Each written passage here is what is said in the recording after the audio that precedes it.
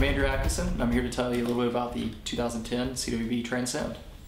So we had molded fins on the outside, and we just started playing with the links of the molded fin. And we tried one setup where it went all the way to the end, and it just tracked so much it wouldn't let go.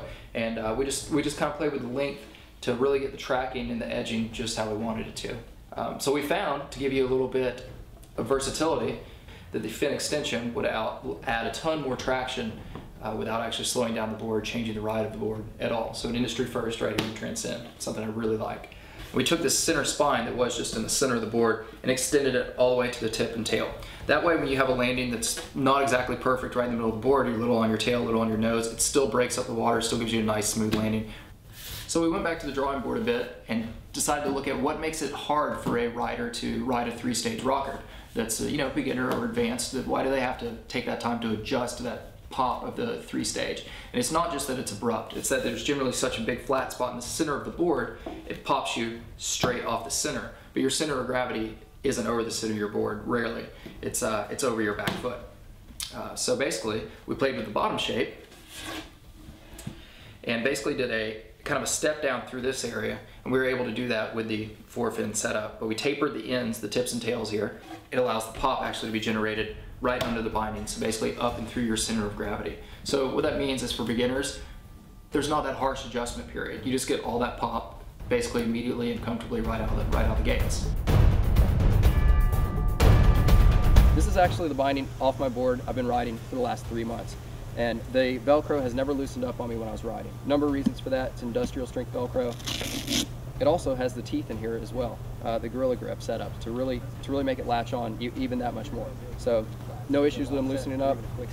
It's great in that regard. I decided to cushion the landings even more with the SOS shock absorption heel pad. It's basically a piece of foam in the heel that makes the landings that much easier on me. Just takes it a step further. Something else new on the Pro model bindings this year is the heel lock hinge. What this does, it takes the heel cup of the boot in a position like this to open. When you lock it down, it takes the heel cup, moves it forward, really locks your heel in nicely. Makes for much easier in and out of the binding. Tell you what, a really nice thing, I talk about put this binding on and forget about it. I sometimes take long sets. You can ask anybody that's driven for me. Apologize to you guys. Get into it. There's a little bit extra SOS shock absorption heel pad. Heard a lot of talk recently about some of the new base plates out there that maybe are without a base plate, kind of being the new thing on the streets. And again, I'm going to reference this binding from CWB, over a decade old. And if you notice, a bit of a base plate without a base plate. So it's good to, sometimes we have to go back to move forward. And I invented the internet.